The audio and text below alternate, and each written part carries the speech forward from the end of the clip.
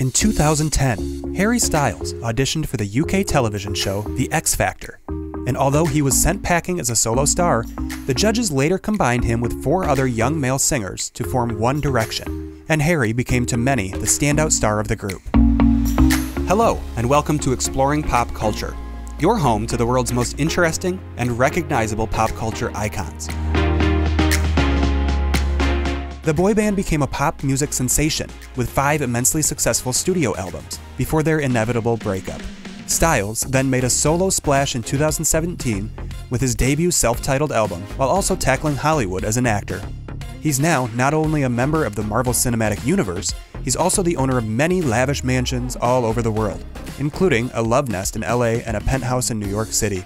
So, for those of you who are just starting to follow Harry, or you just wanted to know more about his lavish lifestyle, celebrity hookups, mansions, and intimate details about his rise to fame, well, here we go.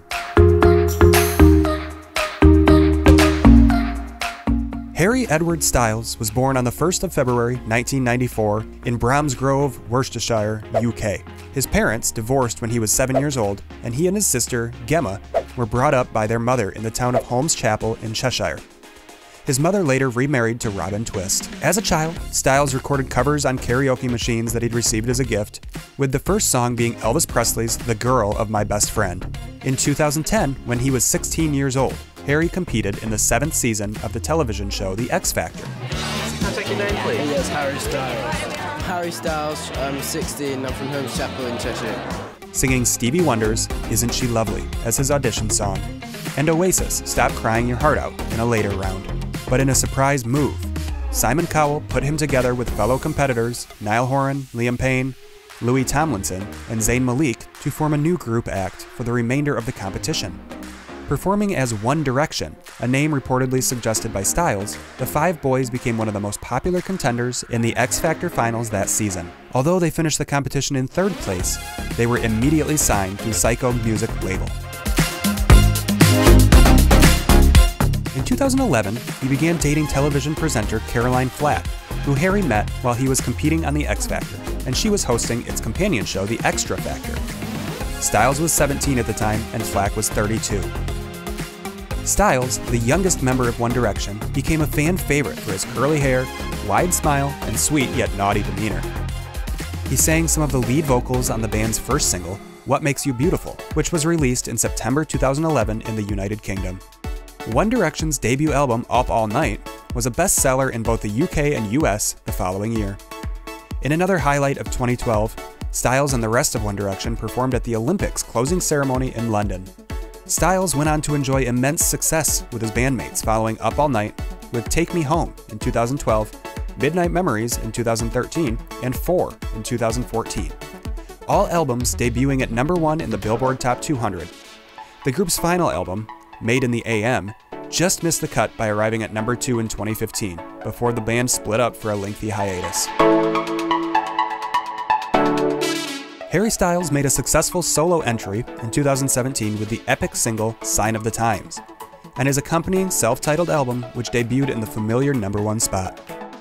Fans then waited another 2 years for his next single, which came out in October of 2019, with the soulful Lights Up. His sophomore album, Fine Line, contained his first #1 single, Watermelon Sugar. That year, he was also nominated for 3 Grammy Awards. Watermelon Sugar, Harry Styles. After appearing in concert documentaries with One Direction, Styles made his feature film debut with Christopher Nolan's 2017 war thriller, Dunkirk, as an Allied soldier named Alex, and more recently appeared in the role of Eros, brother of Thanos, in the Marvel Cinematic Universe.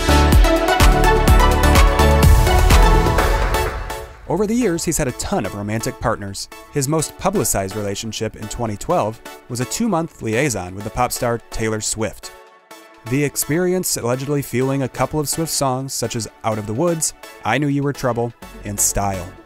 Styles later dated French model Camille Rowe, and most recently, Olivia Wilde, who dumped her husband Jason Sudeikis for him.